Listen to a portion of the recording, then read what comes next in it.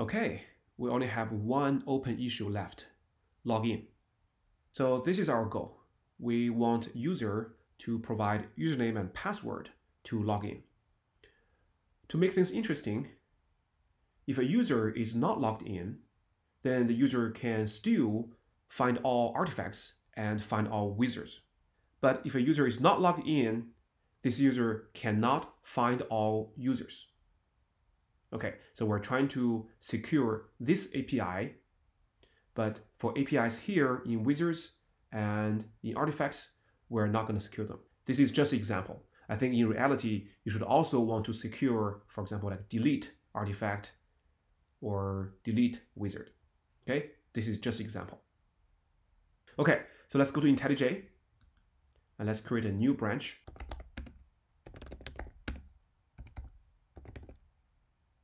Let's call login.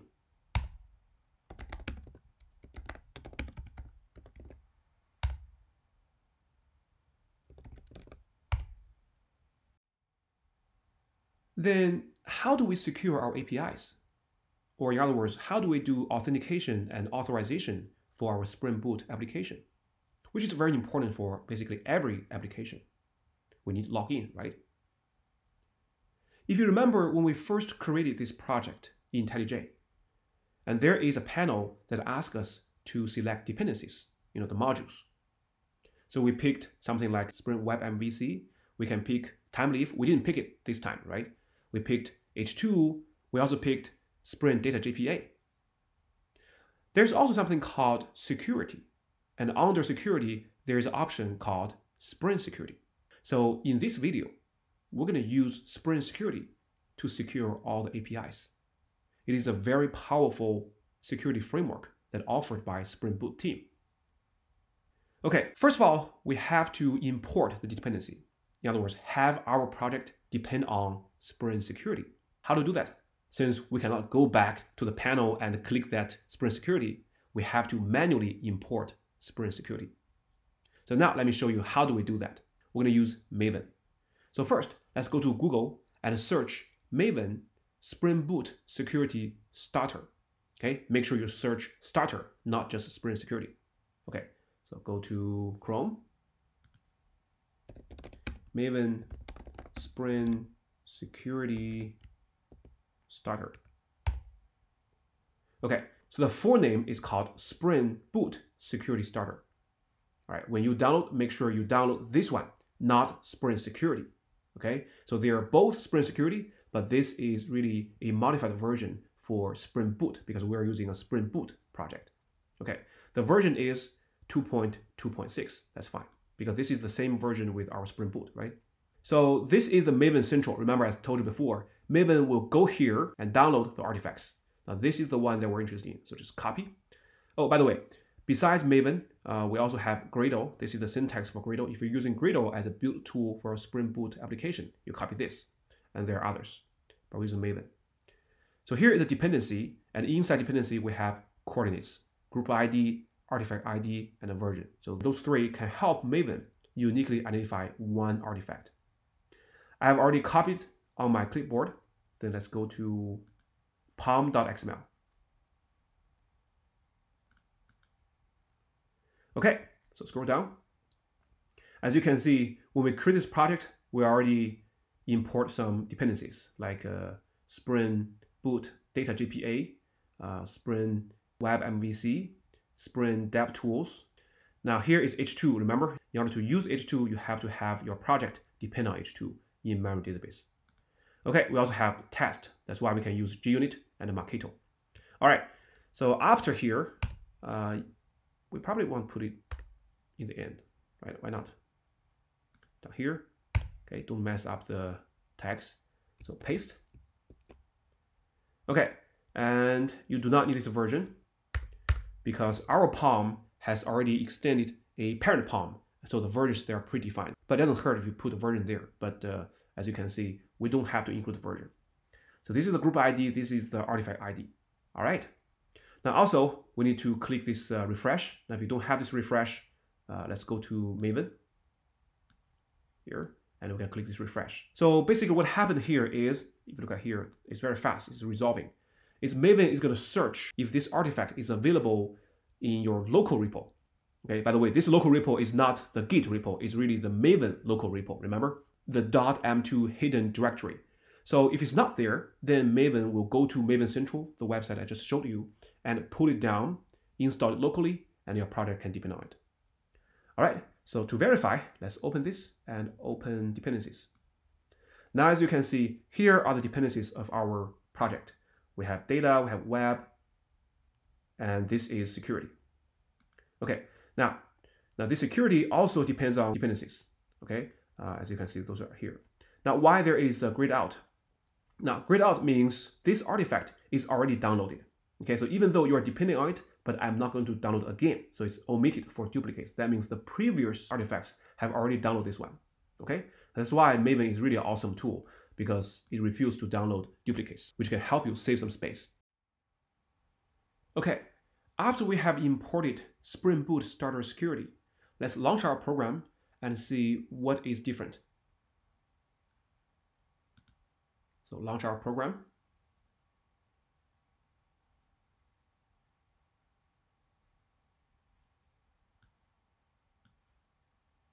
So it's starting. Okay, it looks like Spring Security gives us a generated security password, okay? And also here, Tomcat started on 8080, okay? Then let's go to Postman again. Do you remember we're finding all users? So without Spring Security, if I click send, we got 3 users, okay? No surprise. Now this time, so this is before security was introduced. And after we change our pom.xml, we import Spring Security. Let's see what is changed. So now if I click send, all right, now this time it says unauthorized, okay? It's refusing to provide me the users. So this is what happened. By default, if you add line 54 to 57 in it and refresh, and launch it again, Spring Security will block everything. Okay, that means you need a password for everything. Now, then what is the password? Do you remember in the console? This password right here? Okay, so this is an auto-generated security password. So that means every request, you have to attach this password. Let's go to the browser. Okay, so let's use the browser to access this. Localhost 8080 users. Okay, now remember before security, we can see those users in the browser. But this time, if I press enter, okay, Spring Boot automatically redirect me to this login page. Okay, now, so Spring Boot team has this login page built in. And as you can see, the default one is login. So that means anything will be redirected to this URL, login. I can put my username and password here.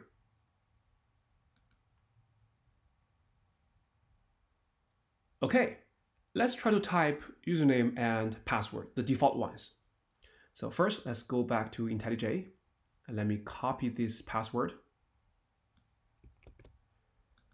The default username is user. So just user, paste, and then I sign in. Now, once I sign in, it will fulfill my request, which is users.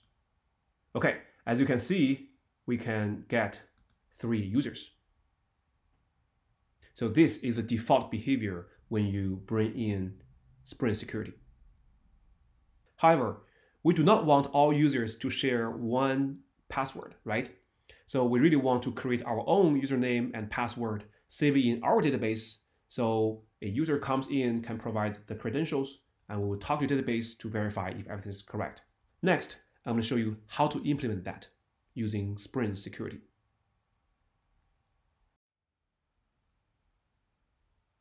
As you have seen in the previous example, by simply adding the 4 lines in pom.xml, our project gets Spring Security. The default behavior of Spring Security is that it will secure every single endpoint or API of your application. But remember our task? We only want to secure find all users. So if a client has not logged on, this client is okay to find all artifacts and find all wizards. I'm sure every project that uses Spring Security wants to customize it to make the security requirement in line with their own requirement. So let's do it. Right click and let's create a new package. In this case, we're going to create a configuration class to config Spring Security. But first, let's create a package to hold this class, and we call it config. Because later on, we probably will add more configurations. Spring Security configuration is just one of them. Then right-click this package, new a Java class. We can call it Spring Security Config. This is a good name for configuration class. In Spring Boot, we need to use an annotation called @configuration to annotate this class. Basically, we're telling Spring that, hey, please create an instance of this class and treat it as a bean. So Spring will take over the lifecycle of an instance of this class. So basically, this is another bean. All right. We need to have this class extends a class from Spring Security. It is called Web Security Configurer Adapter. As you can see, this is from Spring Security. All right, next, let's add the second annotation to the class. It's called Enable Web Security. Same, this annotation is from Spring Framework.security. Okay, now once our class extends this Web Security Configurer Adapter, we can override some methods defined in this parent class. And in this case, we're going to redefine or override two methods, and they're both called config. So let's work on them one by one. Config, as you can see, there are two config methods from the parent class. Now this time, we're going to override the first one. Delete this. Remember, we want to config Spring Security to make sure that it opens some APIs or endpoints and secure some APIs. So let me show you how to do that. So we're going to use the form parameter HTTP dot authorize requests dot and matchers. And inside, we're going to write some ANT patterns. Now the first one is we do not want to block H2 console. Well, I didn't show this to you, but by default, you no longer can access localhost 8080/H2-console. So first, we need to make sure this one is .permit all. In other words, this is open, Spring Security, you do not have to authenticate. Okay. Next, we're going to keep chaining those ANT matchers. Now remember, we do not want to block artifacts. So anything that starts with artifacts /, and this can be anything, right? This wildcard means anything. Also permit all. Now same thing for wizards. ANT matchers. Wizards dot permit all. We also want to expose users /login. ANT matchers. Users login. Because it would be very silly to block login, because I want to log in, but you're blocking that API. So this API, this login API should always be public, okay? Even if you have never logged in, because you want to log in the first place. All right, other than that, we should block, okay? ANT matchers. Now make sure that the order that you define those ANT matchers, those patterns really matter, okay? So the last one, we're gonna block this users. And here we're gonna say authenticated. So this one means this URL needs authentication to be executed. So if the client has not logged in and issue localhost 8080/users and using get, then the server will refuse to return a list of users. All right, next, ANT matchers. Let me show you something else. This time, we're going to pass two arguments to these ANT matchers. The first one is HTTP method.delete. Okay, we're going to make sure that only a user, a authenticated user, that's not enough. But this user has to have authority admin to delete other users. Okay? So here we're going to have users asterisk asterisk dot has authority. And of course, you can have multiple authorities, but here we have to have one authority, which is admin. Okay, I'm going to define this later on. All right, so it's getting longer, and we're going to still enable form login, and we're going to change the login process URL to be users login, because by default the login process URL is /login, as you have seen in the previous example. But this time, to make sure we conform to the API documentation, I want to change the login process URL. So when we log in, we're going to go to localhost 8080 /users /login, not localhost 8080 /login. Okay, so those are enough for our simple demo. Now, in reality, when in production, you probably want to be more fine-grained and define a very long chained aunt matchers. Last but not least, before we finish config, let me add two more lines. One is http.csrf. If you know this, it means cross-site request forgery. Now, by default, it is on, but since we're using a REST, in other words, maybe our front end and back end, they're not on the same server, so I have to disable this, otherwise you couldn't log in. Okay, however, let me come back here. However, if you are developing using Timeleaf or JSP, they are on the same server, the front end and the back end on the same server, then I highly recommend you do not disable it, okay? Because the whole point is to prevent CSRF, cross-site request forgery. Next, here is from my own experience. Now, even if you have done this, okay, if you go to H2 console, you can access that website. However, everything, all the frames will be blocked. They're not visible. So I figured out you have to do something like this. Okay, headers dot frame options dot disable. Okay, so the last one is only for H2. Okay, this is for H2 console. Okay, because without this one, you couldn't even see anything, all the tables in the H2 console. Okay, so make sure you have these two lines added after this. So let's go ahead and test. I'm going to launch it.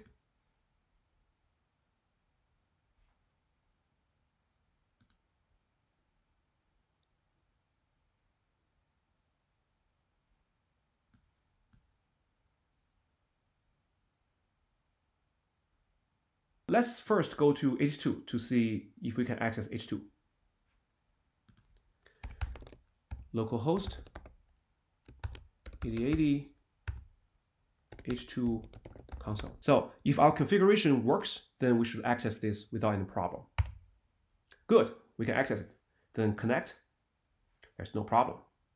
So select user, we can see all the users, username, roles, password, enabled, and their ID. Okay, as you can see, in this case, only John, based on our configuration, only John has the authority to delete a user. Eric, Tom, they can log in, they can view all the users, but they cannot delete anything. So that's our very simple story. And also in our table, we have username and password. Okay, later on, I'm going to talk about how to verify username and password. In other words, how to log in, right? How does a new user log in? Okay, also let's verify this. Can we find all artifacts? Right now, we haven't logged in yet, right? So this is a brand new request. Remember, in the previous example, we couldn't even get any artifacts. So send.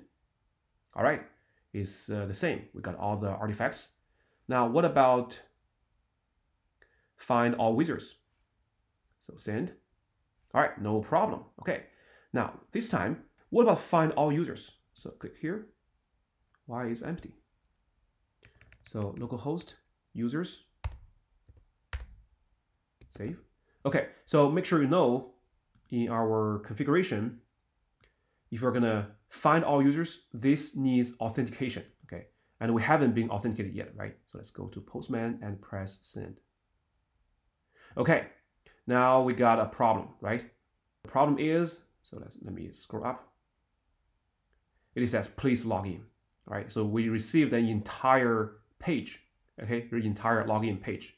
Okay, so this is not truly RESTful, but basically it means that you cannot just find all users without login, okay? If this happens in the browser will render the return value. Select this, like this one, okay? All right. Now you know how to open some endpoints and secure some endpoints using Spring Security. Our next task is how to log a user in. So before we start implementing, let's kind of briefly review the login process.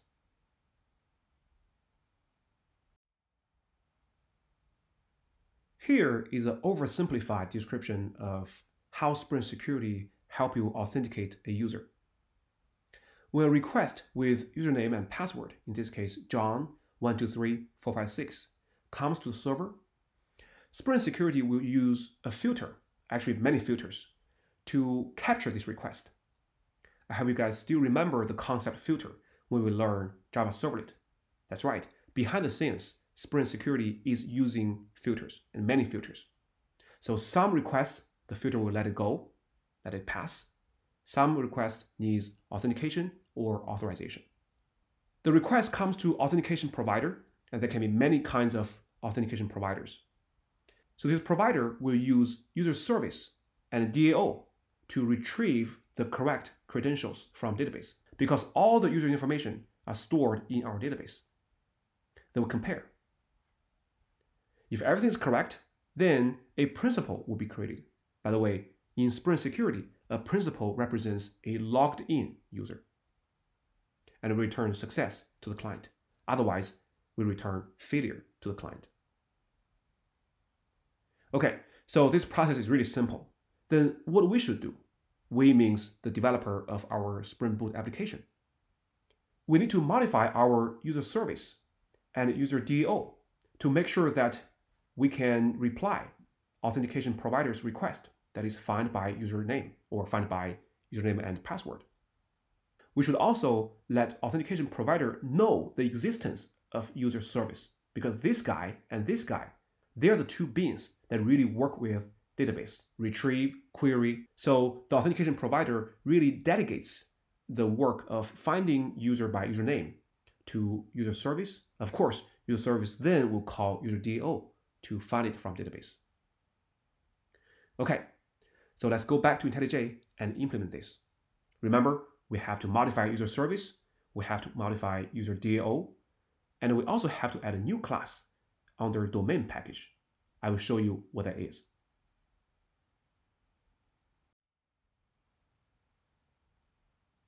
So first, let's work on modifying our current user service class. So this is our current user service class. It depends on DAO, find all, find by ID, save, update, delete by ID.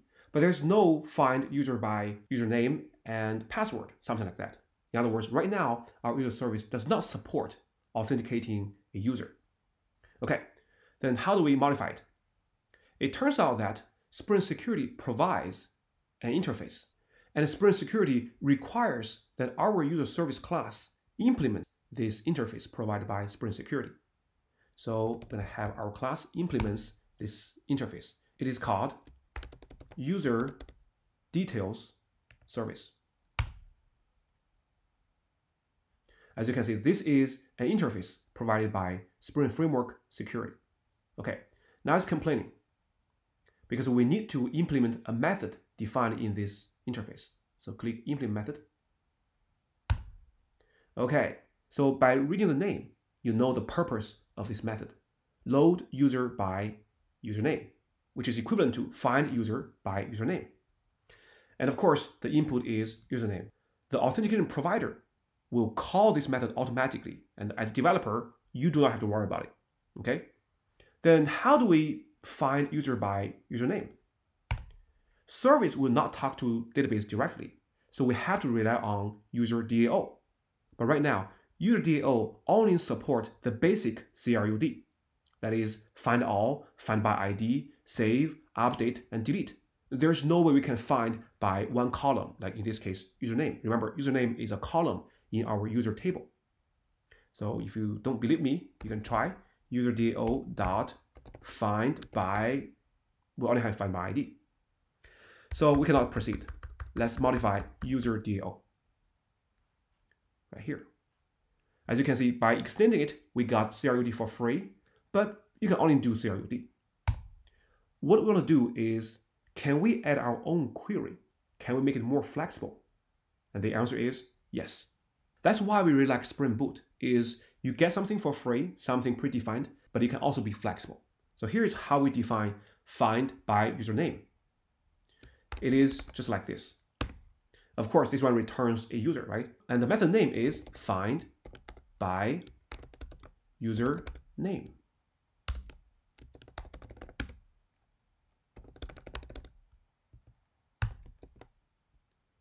So what I did here is I defined a method signature in this interface. Remember, in interface, you cannot define implementation. Then who will provide implementation to this find by username signature? Spring Data JPA. That's right. So if you are using this name convention, find by, and here is the name of a column. So where is my user class? Right here. As you can see, this is username. If you follow this naming convention, that is find by followed by any private field name. For example, we can do find by username, or we can say find by password. Well, even though this doesn't really make a lot of sense, right? Because we never find a user by password. But what I want to tell you is that this is valid. In other words, Spring Data JPA will provide an implementation and really find by password. Now, we also can find by enabled. Of course, here really should be a list of users because there may be many users that are enabled. Well, we don't need this method. So the first time I learned this, I was amazed. That is, no more need to learn SQL. All you need to do is know how to name your method. Okay, but of course, if you name your method like this, this won't work, okay? Because there's no private field called username1. So even though there's no error here, when you execute it, Spring Data JPA cannot provide an implementation for find by username1 because we don't have this field. Okay, so let's take all those. And also we do not need this list. Okay, that's it. No more SQL. Just know how to name your method. Also, now what if I want to find by two fields, like find by username and password? Now here is a naming convention. You use AND. Okay, so make sure that this username and password, they are consistent with here, username and password. Okay, and this AND must be in here. Okay, this AND must be in here. In my lecture notes, I included a link to Spring Data JPA's documentation that explains how to name your method. And those methods are called derived query methods. So no more SQL is needed. Okay, so let's change it back because Spring Security only requires us to find by username. Okay, so we're down here. Now at this time, service can use user DAO dot find by username and also pass the username in.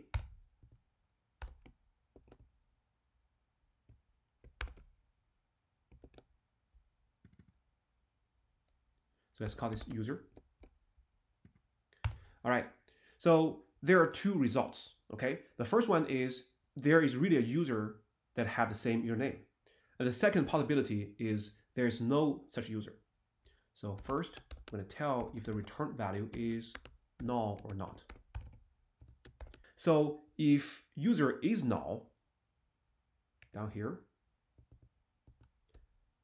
so let me write an if else to make the logic more clear. We're going to throw an exception. Now this exception is also from Spring Security. It's called username not found. I'm going to pass username in. Okay. Well, in production, besides throwing this exception, you probably also want to log it in a logger. Okay. So if user is not null, that means we do have this user. Okay. So we're going to return a new, okay, behold, this time I'm going to call it my user principal. Now remember, I said, if the user does exist, a principal is generated. That principal basically represents a logged in user. Okay. We haven't defined this class yet. So let me define this principal class now. As you can see, this principal class will be very similar to our user class, but this is a wrapper class that wraps our user. Okay. So let me copy the name, and under domain, we're going to create this principal. All right, then what makes a class a principal class? The class must implement an interface provided by Spring Security. So implements user details. So as you can see, user details is also from Spring Framework Security. Okay, as you can see, it's not happy. That means we have to implement some unimplemented methods in this interface. So just hover your cursor over and click implement methods. Well, there are a lot, right? So we get authorities, get password, get username, and also some Boolean method. Return. All right, there are a lot. Also remember, if you come back to service, the constructor accepts our user. So that means we need to have a private field. It's called private field called user. And also create a constructor.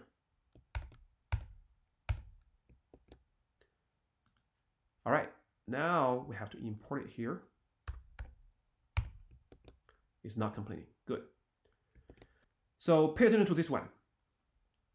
Load user by username is not returning a user, but is returning something called user details. As you just saw, user details is from Spring Framework Security. It provides core user information.